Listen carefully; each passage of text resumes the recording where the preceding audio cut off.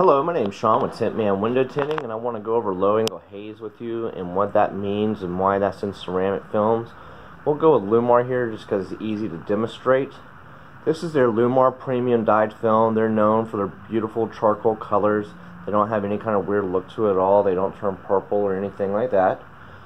But then the way they turn that into Llumar Ceramic CTX is by adding a layer of Llumar Ceramic Air Blue 80. So you cannot get ceramic films darker than 70. It's just the science behind it. This is the 80. So what they do to get it darker and to get colors is they add the premium dyed ATC film. Other companies use different things, like our Panaflex. They don't use dye at all. They use carbon instead, and it still has a low angle haze. It's more of a milky look though, compared to Llumar's pearl look. Now let me take you over here just to kind of demonstrate. This is going to look more reflective than normal just because this is plate glass, but it'd be easy to show you here because you can clearly see the blueness in the Air Blue 80 and then the black charcoal in the ATC. And what they do is they just put that on top of there, nice and easy for the most part. A little bit more science behind it, but basically that's it. So on the outside, it's always a beautiful charcoal look.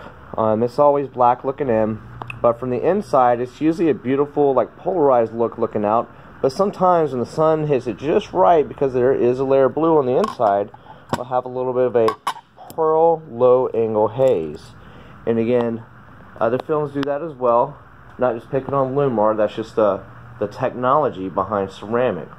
Now again, the Panaflex does a low angle haze as well. It's more of a milky instead of a pearl because they use carbon. Carbon cuts out a lot more heat than dyed. For instance, the CTX rejects up to 60% of the infrared heat. The Panaflex is 80% of the infrared heat. The Nanoflex is 98% of the infrared heat. That's because they have a lot more particles in their film. And then the premium dyed film is only 33% of the infrared heat. And it does have up to 44% of the radiant heat.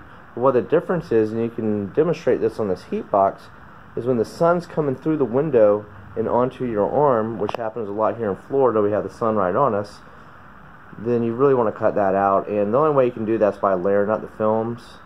You can learn more by just giving us a phone call at 407-678-TINT. We'll be more than happy to go over low angle haze and anything else with you. We also have a page called Film Care and Concerns at Tint Man Window Tinting. It'll tell you everything about that and other do's and don'ts, like not rolling down your windows for 2 days, being careful with your seatbelt coming back and hitting your window and nicking it. Just anything that you need to know, just go to our website, tintmanwindowtinting.com.